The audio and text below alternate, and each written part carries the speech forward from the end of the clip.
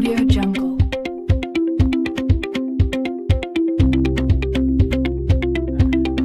Welcome to yet another episode of the BWP series, and we're talking about health this month. Last week you heard us as we went through with Ram Wadvani on immunology and some of the issues that affect the immune system. Still continuing on health, we're here with Dr.Addo, who's the CEO of Clarion Health International, and he'll be sharing with us a little bit about how to live healthy. Welcome, Dr. Addo. Doc, can you tell us a little bit more about yourself? Okay, so I'm a physician, Dr. Addo, physician, a health consultant. I've had a couple of working experiences all over. I worked in the military as a physician and also occupational consultant in the Ghana Armed Forces. Also with the United Nations as a medical officer as well. The United Nations, I have a couple of experiences as well. And then doing this private stuff. I mean, our goal is to build the biggest healthcare brand in Africa through innovation and creativity. So I think that was why Clarion Health International was born. The idea of getting people to live healthy. So our tagline is to promote health and prolong life. So anything that we do to get people to live healthy. And we also believe everybody have a right to good quality healthcare. So in that regard, it's a sacred right that we cannot toy with. So we believe that we have to come out with a series of pragmatic steps that will get people to actually achieve this dream of living healthy. So basically, that's a little bit about myself and what we are doing. Sure. Based on your setup, I see here, it seems like you're on your way to achieving that international brand. So you talked about prolonging life. These days, there's a lot of information, a lot of communication around the subject that a lot of Ghanaians are dying young, are dying early, and that our mortality rate has seriously increased. Let me ask you this: what is the average lifespan for the average Ghanaian man or woman these days? Okay, so that's a good analogy. So, well, let me give some historic perspective. So, I think 10 years ago, the average lifespan of a typical Ghanaian was around 52 years to 55 years. Now it's gone up to about 60 years to 62 years. It's hovering around that. Some say 58 years. So others also say 62 years. Depending on if you're a man or a woman, the rates are different. But I think it's still quite low compared to a lot of countries, and it can be better. And it's all because of the poor lifestyle that we see in Ghana. Historically in Ghana, I think our major problems have been infectious diseases. As you can see, we're talking about malaria, HIV, typhoid, and all these infectious diseases 10 years, 20 years ago, 50 years ago. These were the big problem. It's still a problem.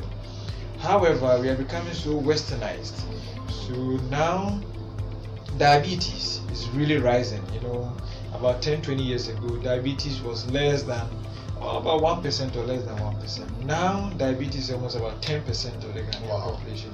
This is a disease of the affluent or Western countries. Interesting. Yes, hypertension, which was a big issue, is on the rise.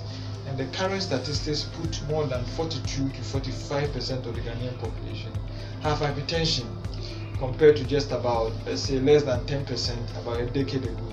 That means within just even about 10 years, we have, tripled our rate of hypertension. That shows you that in the next decade, we are not going to be talking about HIV, malaria anymore. Our big challenges is going to be these non-communicable diseases, and it's going to be these chronic diseases, diabetes, hypertension, cancers, which are all rising. Typically, never used to be a problem. So all these, coupled with the fact that we still haven't solved the infectious disease problem, makes our lifespan really quite low compared to other countries, and it's still a big challenge. Now, it's interesting that you're saying it's now risen to about 60-65, because unless I'm wrong, we hear more occurrences of young people, especially around the age of 30, 40, getting diseases that were used to be attributed to people over 50, 60. hypertension, heart attacks.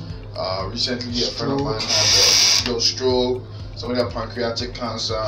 What's attributing to this early misfortune? So, like our elders used to say, "Siatra," which literally means we are learning all the wrong things as well. So, what is happening is that in our attempt to, become modernized and westernized, we sort of copy blindly. So, typically in a Ghanaian home, we used to eat very healthy in the past. People used to go to their farms. They used to eat whatever produce from their farm. They used to eat very green, the contumelies and all that. But I'm sure you have a couple of friends. Almost everybody is used to eating fried rice, jollof rice, fried chicken and chips. This is, almost you get about the youth. If you look at the youth, about 70% of the youth in Ghana would eat these foods as their daily foods. Look at all these sugar foods, the Coca-Colas. They used to be a once in a while. Exactly, it used to be that kind of thing. Our food was our contumelies, the natural ones, the nkwensuswa, all those natural foods that we used to eat in the past. But our taste buds have changed so much that we don't want any of those stuff. Only quick foods that are unhealthy, junk foods. Is what is happening, and it's also probably attributable to the rapid urbanization. Everybody want to live in the cities. Most of the youth used to be in the villages and towns, but most of the youth now are moving to the cities, and it's so stressful in the cities that people are so stressed, and they just want to get by with anything that comes their way to eat. They just eat it. So couples a lot of stress and a lot of poor diet, mainly on top of drinking and all those stuff. The youth are really living very, very unhealthy, and then it's really accounting for a lot of these heart attacks. Even 30 years, 40 years, you're experiencing heart attacks and all that, and it's a big worrying sign. Like I've already mentioned, we haven't finished solving our problem with infectious diseases. Now we are compounding the problem with all these chronic diseases, which in quotes we used to see as Western diseases. So it's a big challenge. And if our health planners doesn't sit up, the next 10 years, 20 years, we're going to have a big headache on our heads in Ghana. Yes, sure. Now, this is not an anti-soda infomercial, but it seems like I noticed a lot of people are now beginning to try to stay away from sodas because they said it has serious health implications. For young gentlemen and ladies, what type of facts can you give us around, say, drinking a can of Coke or drinking a bottle of Coke or Fanta or Sprite? What exactly are you doing to your body? Sure, I think you said the premise right, and it's the right premise. I think the challenge is about moderation. Everything you do is in moderation. We're not saying don't drink a Coke, don't drink a Fanta or anything. However, there should be a balance. Somebody can go throughout the whole day without even drinking a single bottle of water, but would have drank about 4 or 5 cans of Coke. Now, here are the facts. Every single can of Coke, that's about 330 mils of Coke, contains about 39 grams of sugar. That's about 15 cubes of sugar, those small white sugar. And then anytime you eat all these, the recommended allowance of sugar per day for a man should be about 37 grams and a little lower for a woman. Now, if just a can of Coke can give you more than the recommended amount of calories from sugar in a day, so you can imagine that all the foods that you are going to eat on top of it, it's a big problem. Now, the challenge with sugar is that anytime you eat excess sugar, it's converted to fat, and these are stored as what we call adipose tissues, and this makes you quite unhealthy. So the more sugar you eat, the more unhealthy you become.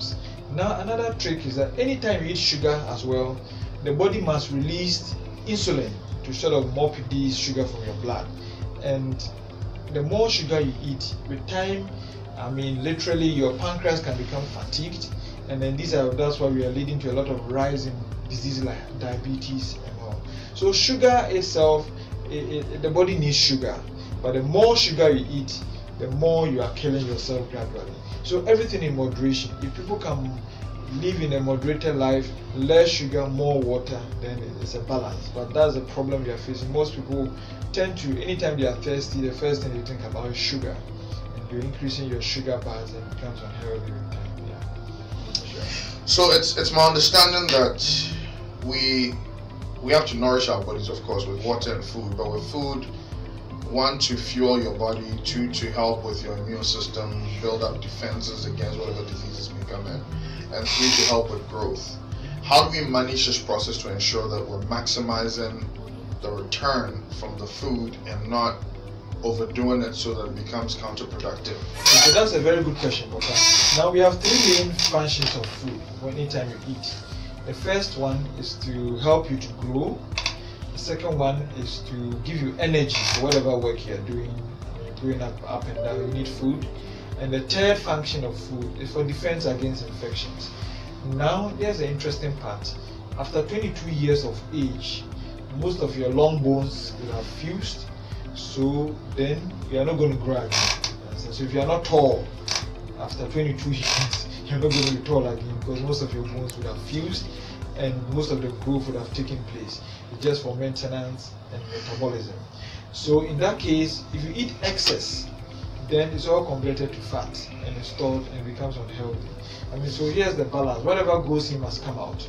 So if you eat excess food, then it's all converted into adipose tissue or fat, and it gets you unhealthy. It gets your body unresponsive to a lot of things or stimuli that is going on. So food in itself is good, but at a certain age, you have to modulate and regulate the food you eat. So you probably see parents and fathers and mothers fighting with their kids for the meat and all those stuff. I think it's high time you give the meat to the little kids who are growing. And then you stick to so the days of daddy getting the best meat or the biggest chunks of meat exactly are long gone. Exactly. Wow. Now let's talk a little bit about the environment. A lot of times in the West you see a lot of advertisements around non-fatty food, 0% fat, and then you come back and say, no, this food is actually not fatty. I heard once actually that sometimes what is marketed as non-fatty food is actually fats that the body has not learned to process yet. And sometimes if you indulge too much, the body eventually learns to break them down and then you're in trouble. So how do you avoid all these things? How do you choose what is right for your body? How do you not get into the excess?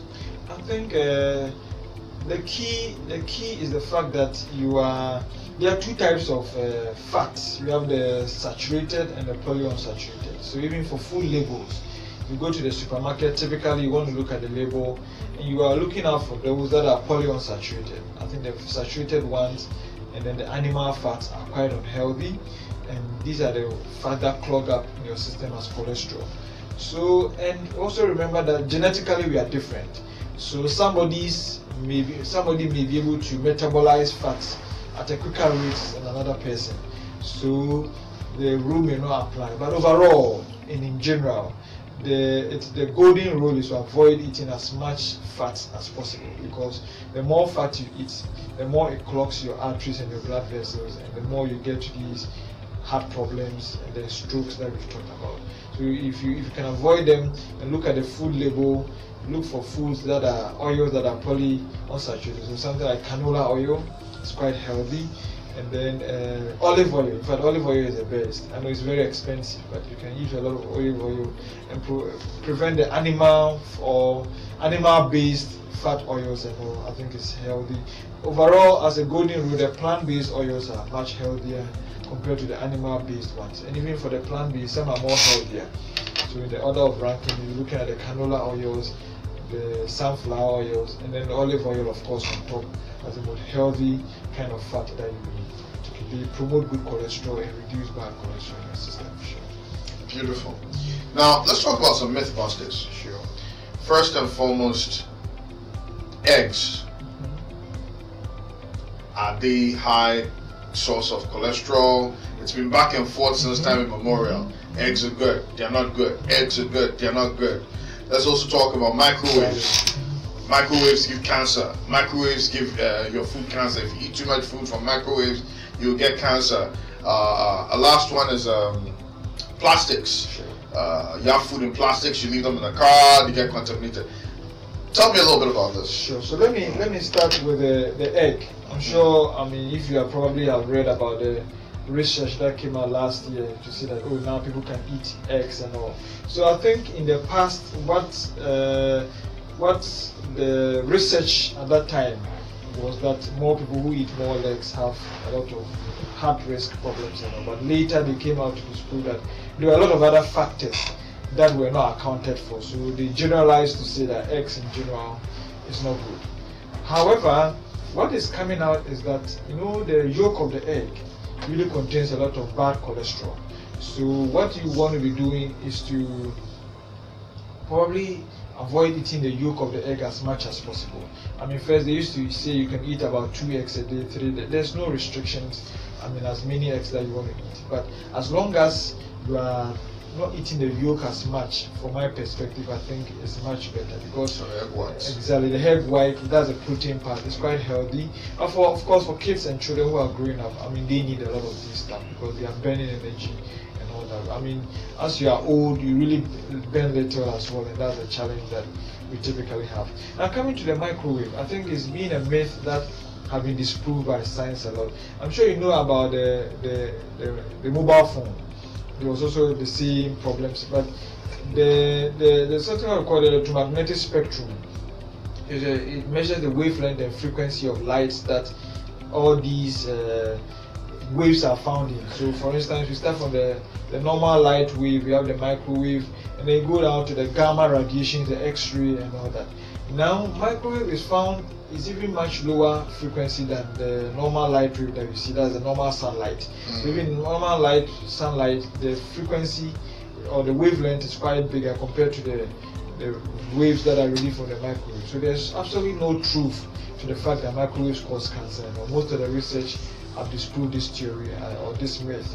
So microwaves are extremely safe and quite safe. So until anything else comes to disprove it, I think microwaves are quite good, and then we can use it. I don't know about the third one that you were asking. Plastics. You said if you leave exactly. Plastics around. So that one too has been debunked. I know there are a lot of myths about plastics and all those things. I mean, generally they are fine. I mean, as long as they are clean and hygienic and all, there's no problem. Probably maybe what people were concerned about, how people, I mean, you know, people leave food in plastic for so long. People also put plastics around food and microwave them as well. That's where the challenge. But if you're using your normal plastic bowls and all, I don't think there's any issue or problem with it at all. And let's also talk about overcooking. So, which takes us to vegetables. Sure. And the positives and negatives. Sure. So sometimes you want your food to taste good. You know, you don't want it raw. The conception is if you overcook it or if you cook it, you start killing the nutrients, and then it has no more value for the body. That's absolutely true. And you know, the basic nutrition we get from food, we have the vitamins and the minerals and all those ones. Now they are denatured or destroyed at a certain temperature. So the more you cook the vegetables, the more you destroy them. That's why people are advocated to eat fresh. But you know, most people also love to eat these carrots and the cucumbers. They cut them fresh, they wash them and eat them. It's more healthy if you can. But if you want to boil them, make sure you don't overboil it. And even the water that it comes from the boiling can still be used for cooking, because most of the nutrients will probably have drained into it as well. So it's a good point, and you have to make sure that you are not overcooking the vegetable. The more you overcook it, the less healthy they are as well. So it's a very good point, and it's a very valid argument as well. Sure. Now, talking about vegetable, let's talk about vegetable oils. Are they all healthy? Not at all. Like I've explained earlier, the most healthy vegetable oils you want to eat are the olive oils, because they promote good cholesterol. They what we call HDL cholesterol. They promote most of it, and they suck away all the bad cholesterol from your blood into the liver. And then these other oils, in the other scale, other plant oils, may not have the same capacity as these olive oil, canola oil, and sunflower oil. So if you really only live oil, eat good oil and live healthy, then this probably will be your best bet to start with, and then you graduate on to the other ones as well. Sure. Let's talk about time of the day. When some people are trying to lose weight or be a bit healthy, they say, hey, I don't eat after 5, I don't eat after 6. Others just say, if you're going to eat something light. Sure. Should you totally eradicate dinner, or should you try to focus on lighter foods, and what type of food specifically? Sure, I think that's a very good question. I think as a rule of thumb, it's better you eat breakfast. I mean, that's what they say. Breakfast is the most important meal of the day. And I think the logic behind it is that you may be going throughout the whole day and you might not get time to eat. The problem with eating is that if your taste buds are activated, or if your hunger centers are activated in the brain, then you have a desire to eat and eat more. So typically for Ghanaians, when we don't eat breakfast, then we say we have to balance it with the lunch. So we eat so much, a very heavy lunch. And when you eat so much in the afternoon, what happens is that you have 3 effects. Your brain becomes dull, digestion is impeded, and even if you sit in your office, you realize that you doze off because you've eaten so much, you are giving the body excess work to do. So that's a challenge. If you don't eat a good breakfast, then you are forced to eat an extremely heavy lunch, and then it's unhealthy as well. Digestion is impeded. Now for dinner, if you can avoid it, all the better. Like I said, after a certain age, you don't need food for so much. But the general rule that we always advise people is that don't eat heavy after 6, because after 6 you are not active. Most people after eating in the evening just go to bed, because you are not active, you are watching TV, you do so. And that's what gets people's tummy to be big, apart from of course the beer and other stuff. So the golden rule of thumb is that you are not going to be active in the evening. Don't eat so much. The more you eat, the less likely. If you are going to be active, you are going to burn it. That's fine. But we all know that most of us don't burn the food. We just go straight to bed after eating, and it's extremely unhealthy. So if you are going to eat in the evening, it's extremely light food. You can get some green tea, light, Milo, cream crackers, salad, anything light that you can easily burn from the time you eat to the time you go to bed. It's absolutely good. So it's important. If you can avoid dinner, it's good. But if you can't avoid it, make sure that you're not eating any heavy food. Typical Ghanaians. 10 p.m. people are going to eat bamboo and food stuff. You are killing yourself. What about, and this is probably part of my problem. Those of us, we don't eat after 5, and sometime at 12 or 1 o'clock in the morning, all of a sudden we are hungry and we can't sleep. We need to go find something to grab. Exactly, and that's where the challenge is, because okay. At that time, if you're going to be active throughout the whole night or morning, that's fine. But you just will definitely go back to sleep, and the food will not be well digested. Exactly. So why don't you get some green tea and some crackers, something light, which is healthy as well. Just a salad, some green stuff. At least you are eating healthy, and you are suppressing the hunger, and at the same time eating healthy. The challenge is we eat very heavy. When we activate, and the body learns whatever habit you do, the body learns. You see, so we have the learning centers in the brain. Whatever habits you do, it learns, and the next time you're hungry, to tell you to do the same thing. So habits are learned. That's why it's difficult to break bad habits. So whatever you start with, the body learns, and any time you are presented with the same situation, that's the picture that comes to your mind.